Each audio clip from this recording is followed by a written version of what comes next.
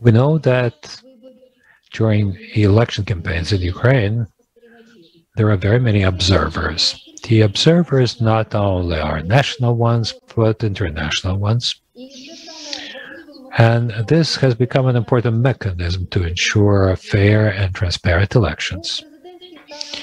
At the presidential and parliamentary election campaigns, very many missions have participated, the OSCE mission, the European NMO network, including the international mission of the World Congress, Ukrainian World Congress. At the moment, we have the president of that international mission of the Ukrainian World Congress, who observed the election of 2019, Eugene Czolij.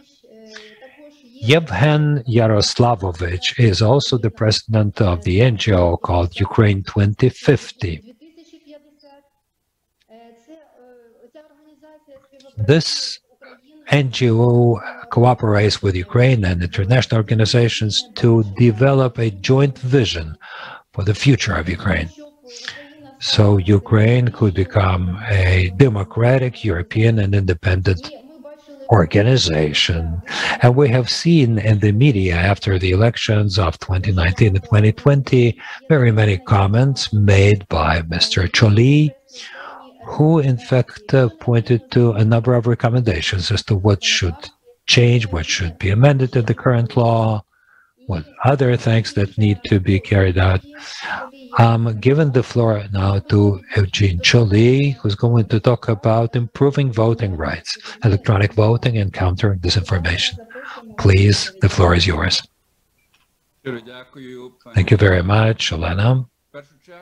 First of all, I'd like to greet from Canada, the Supreme Court, and thank you for the organization of this very important, successful international scientific and practical conference, virtual conference, and to thank the President, dear Ms. Valentina Danishevsky, for the invitation to participate.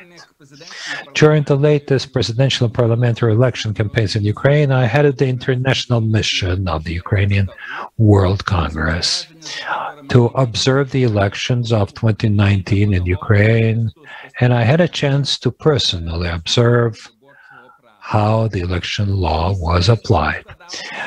The Ukrainian World Congress mission consisted of short-term observers who watched the election process in Ukraine, as also the voting in the Ukrainian diplomatic missions in other countries where Ukrainians reside. The Ukrainian World Congress mission also included long-term observers from about 30 countries who, in 30 languages, monitored the media to see whether there was any disinformation in Ukraine in general and during the election campaigns. The subject of my presentation is improvement of voting rights. Let me first of all name 5 most important recommendations of the UWC missions in regards to the election process. Number 1, to make sure that the debates between the presidential candidates should take place at least a week before the voting day and not only several hours before the day of silence, to give proper time for the Ukrainian voters to completely understand the essence of the debates.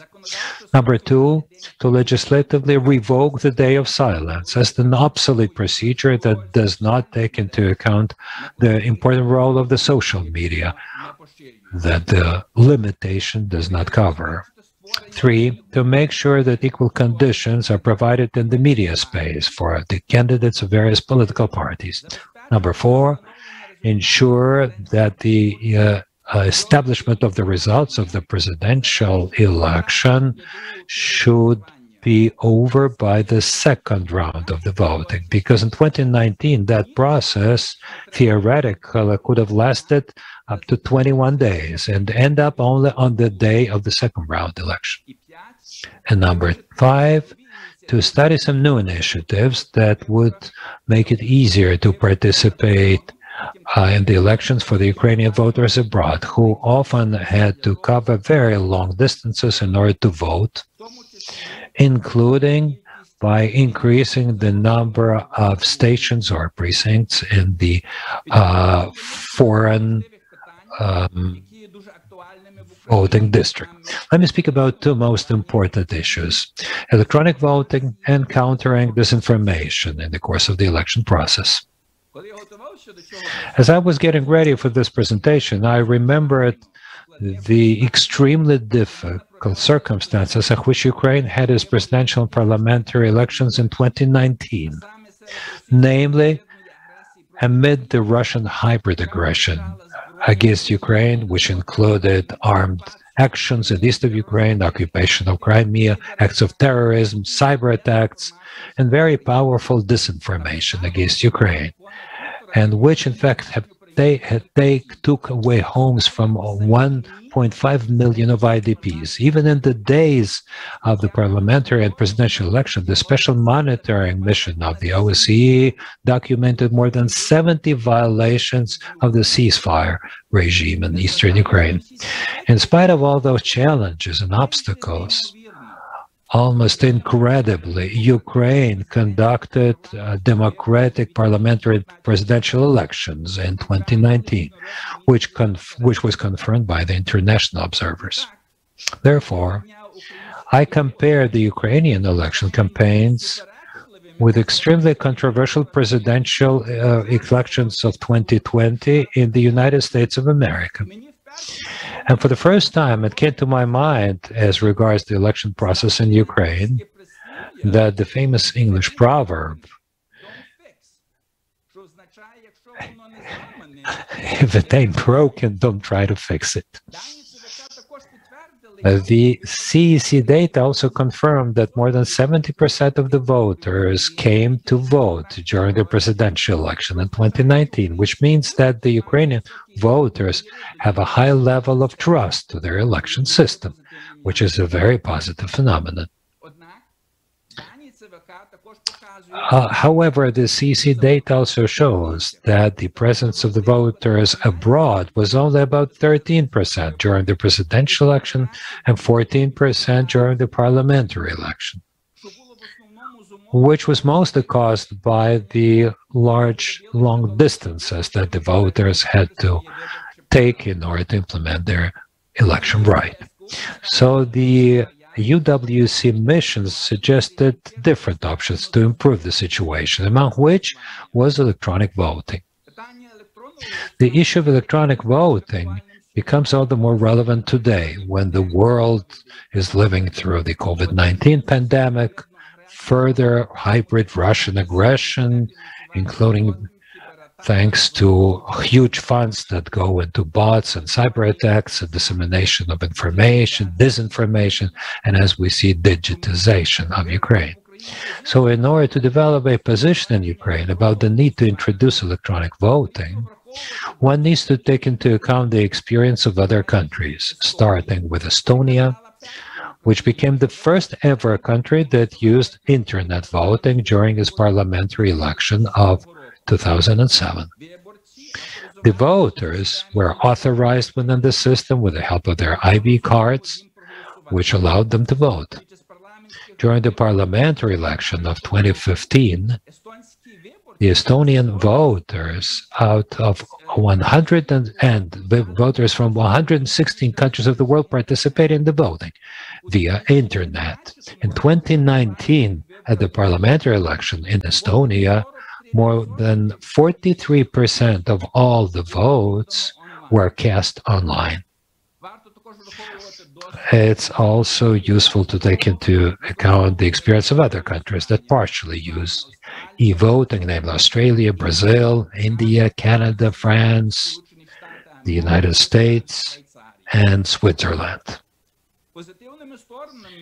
Positive sides of electronic voting are the comfort in making one's choice for the citizens of Ukraine, including the ones who are outside of the territory of Ukraine, engaging the voters who are not very active, and the voters who live in the territories with difficult access, better protection for the voting results, and in the future, lower costs for the election process.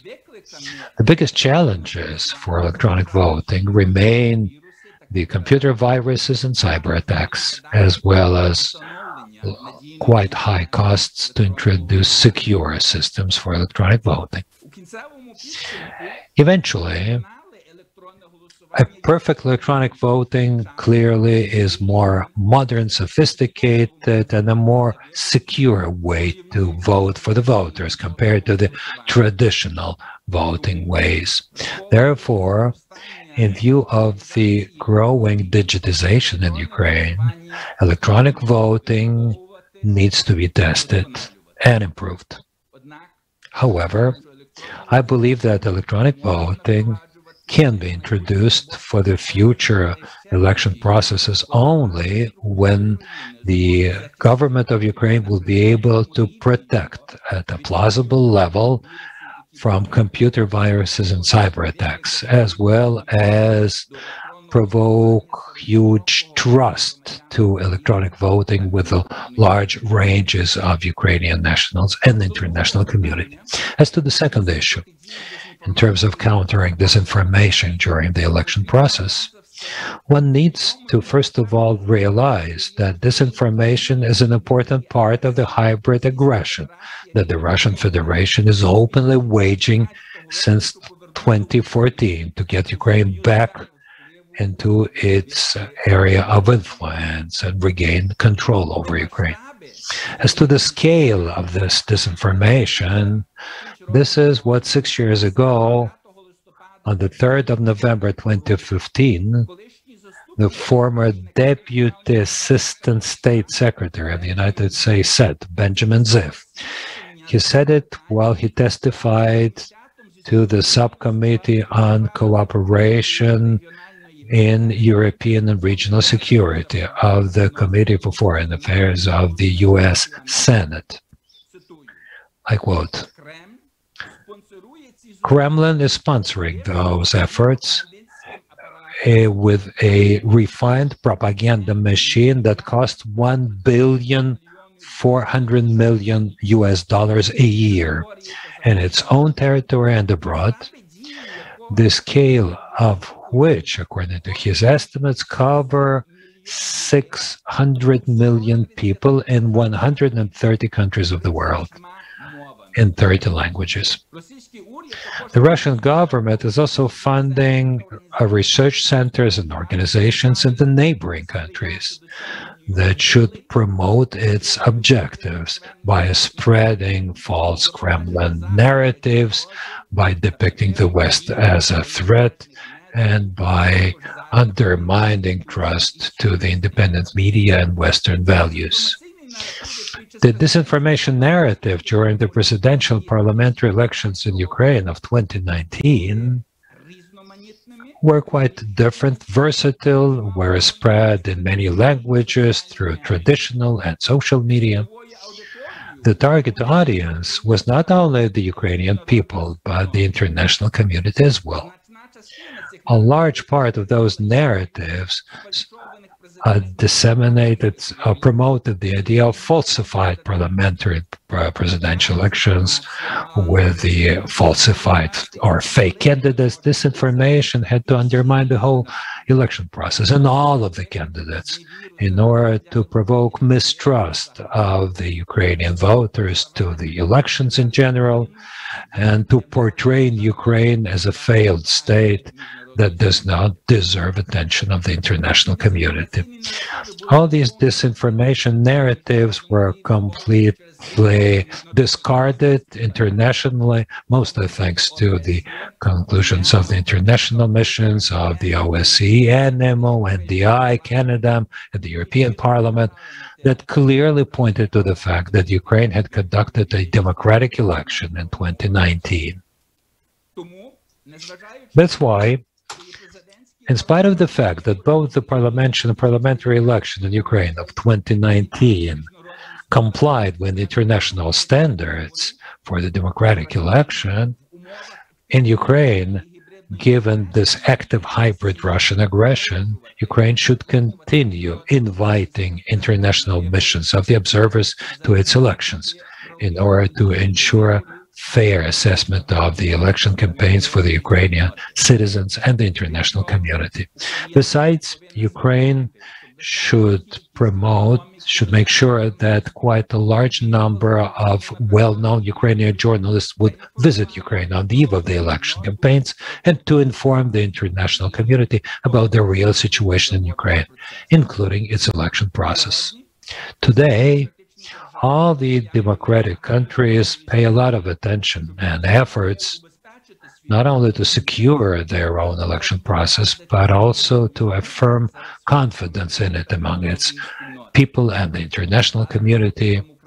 The authorities of Ukraine need to take the international experience into account as they have to counter disinformation, particularly during the election campaigns, to promote fair and democratic elections in Ukraine. As an example, in 2017, the President of France, Emmanuel Macron, explained that he had not given access to representatives of two Russian agencies to his own headquarters during the presidential election, because, in fact, they were the agents of influence and untrue propaganda. The Supreme Court and the Ukrainian administrative courts will play a very important role in this respect, because they will need, in their decisions, to protect the freedom of expression as well as to ban propaganda directed at undermining the election process and confidence in it among the citizens of Ukraine. It is necessary to resort to other strategies in Ukraine and beyond, because disinformation channels are diverse. Due to that, it's even more important for Ukraine to keep in mind 25 million of diaspora when it comes to exercising monitoring with respect to disinformation against Ukraine, and to develop countermeasures to combat disinformation. As to media monitoring, our mission provided 8 recommendations to combat disinformation, and that includes election campaigns in Ukraine. The first is to increase the level of awareness as to risks and threats of disinformation for political stability, social economic well-being, and protection of fundamental freedoms. Number 2, to develop strategic program of combating disinformation, which is an important element of hybrid aggression of Russian Federation against Ukraine. 3, to set up commission to coordinate different stakeholders, actors engaged in the process of prevention, identification, analysis, and combating disinformation and its negative impact. 4, organize monitoring group composed of diaspora representatives that would, on ongoing regular basis, monitor mainstream and social media in their respective countries to identify manipulations and disinformation about Ukraine at large and democratic processes in Ukraine in particular. 5, establish cooperation with the governments of Western countries and international organizations to exchange experience and information to effectively deal and combat disinformation, and have coordinated efforts, concerted efforts to deal with this phenomenon globally. 6, find effective ways of cooperation with Google, YouTube, social media such as Facebook, Instagram, and Twitter, and communication platforms, WhatsApp, Viber, and Telegram, to combat disinformation dissemination. 7, invest in media awareness among Ukrainians to include disinformation and manipulation issues through specialized trainings and critical thinking subjects and media literacy subjects to be introduced into schools and institutions in their curricula. 8, contribute to the development of independent, high-quality media outlets that would effectively disseminate truthful information about Ukraine among other different audiences in other countries. Hopefully, these conclusions and recommendations will be useful to improve election process in Ukraine, and I'm sure that Ukraine will develop its election law in civilized, democratic manner. Thank you for your attention. Thank you very much, Eugene, for your presentation. Secondly, today is a national holiday, Day of Canada. So we would like to congratulate you on this holiday. On June 1, 1867, the act was signed whereby three provinces got united into a state called Canada. Thank you.